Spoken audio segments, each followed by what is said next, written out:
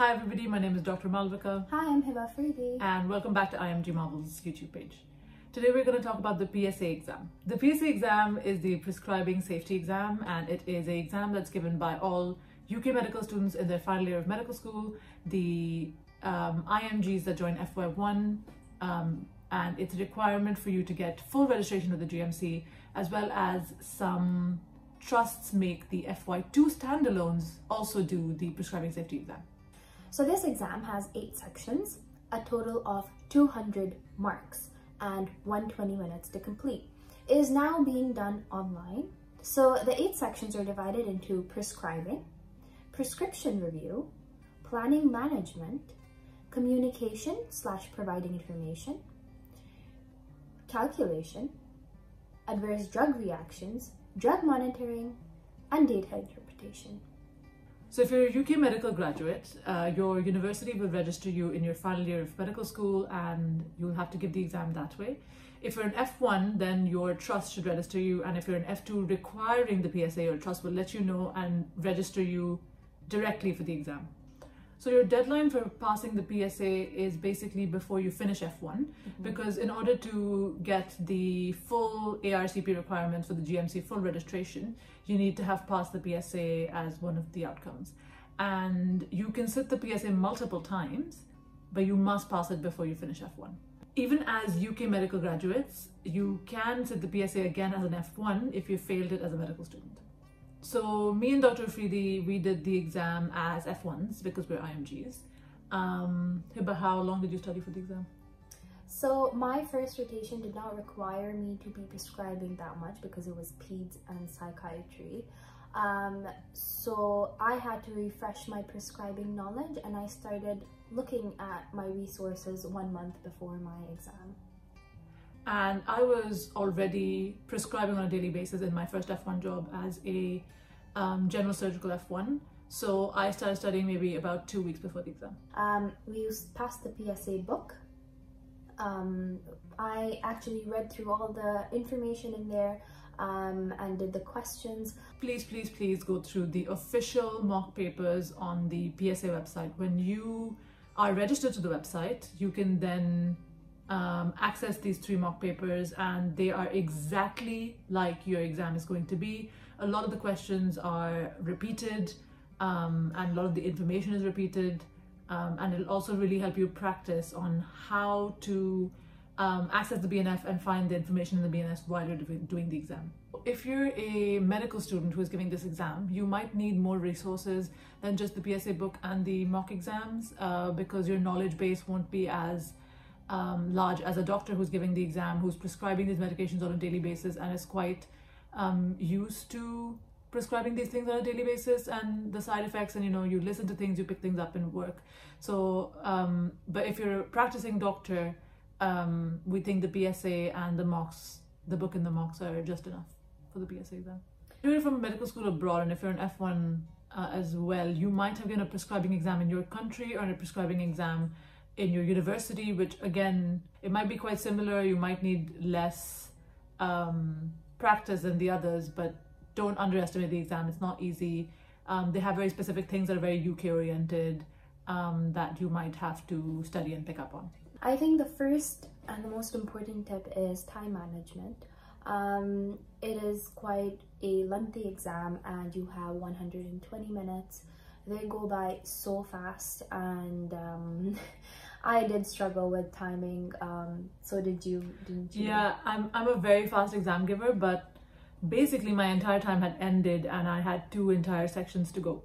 We were given extra time because there was 20 minutes in the middle where there was some technical difficulties and people can access their BNF, and so I had those 20 extra minutes to really quickly go in and do 20 questions I had left over. So timing is a big issue in this exam. There are 8 sections. They come in order. You need to do the prescribing and the prescription review sections, which will be the first 2 sections, because they carry 112 marks out of 200. Take your time on that. Make sure you do them correctly. They're the most important ones. That's more than 50% of your marks. So yeah, we spent most of our time doing those 2 sections and focusing on getting all of that right, before moving ahead and then figuring out what other sections need more time and less time. While we were practicing, we realized that planning management and communication takes a lot of time, and they're only 2 marks per question. And while that's okay for some of you might be able to tackle those questions quickly. At least for you and I, we found that we were spending way too much time for 2 marks per question. So and instead, also we were scoring really low in them, despite spending the time and doing all of that. So we were like, you know, those are marks that basically, even if we don't attempt those questions, we can discount. You might as well be attempting the sections that you're scoring well in. So attempt those first, get the marks, and then leave the other sections for later. So we went 1, 2, 5, 6, 7, 8, and then back for 3 and 4. And that's just how it worked for us, but you might be different. So when you do the mock exams that are on the official website, you'll really know where you're struggling and what you're doing, and you'll be able to make much of a better plan to tackle the sections. But the first 2 we recommend, because it's 112 marks out of 200, you might just pass with those sections alone. So you really, really need to get a good score on those sections. So the exam was online this time, so it's really important that you do the practices online so you know exactly how the exam format is going to be. Or alternatively, if your paper is going to be a paper exam because, you know, COVID is done with, then you want to actually practice the paper prescriptions because those are different and they have different marking allocations.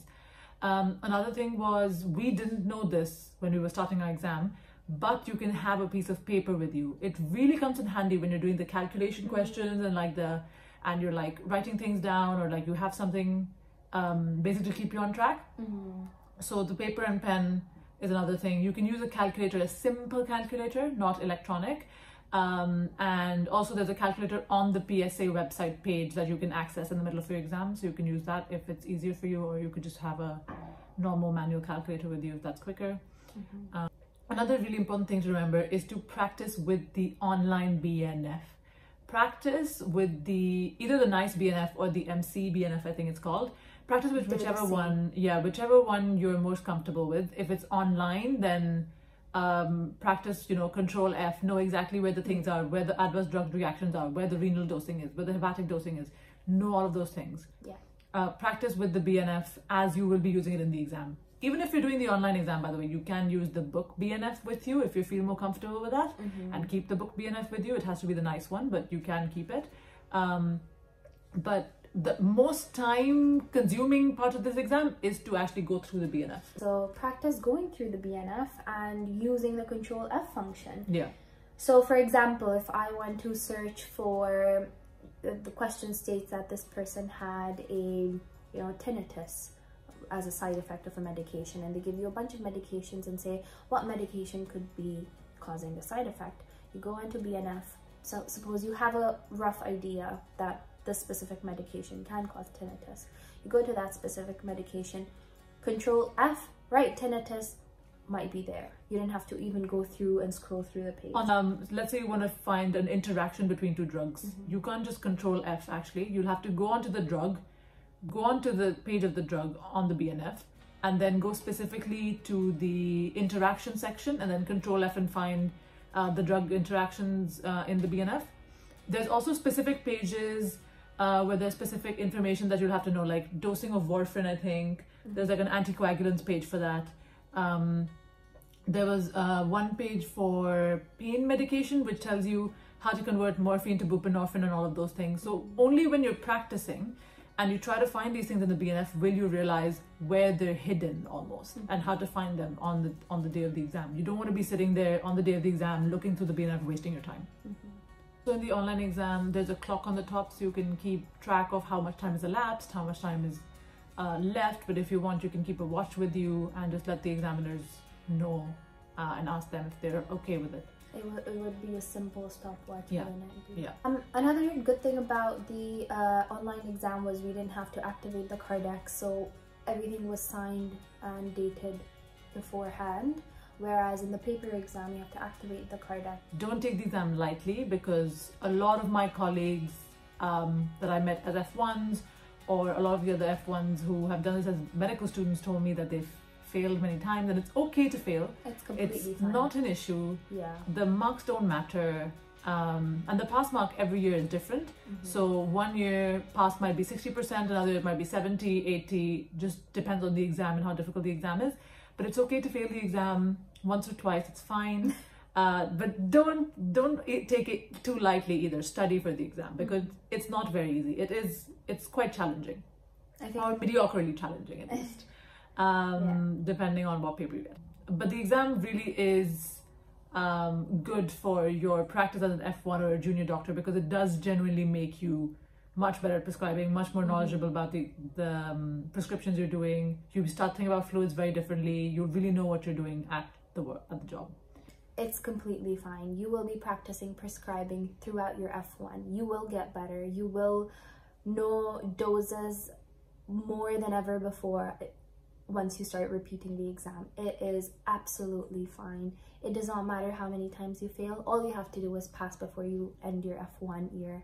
And because it is a very time challenging exam, and it's just, that's how exams are, and you just have to, you know, keep going and attempt it once more, and you'll be so much better, and you'll remember so many things about prescribing that one-time attempters won't remember. Please like, share, and subscribe. It really helps us out, and hopefully I'll see you guys in our next video.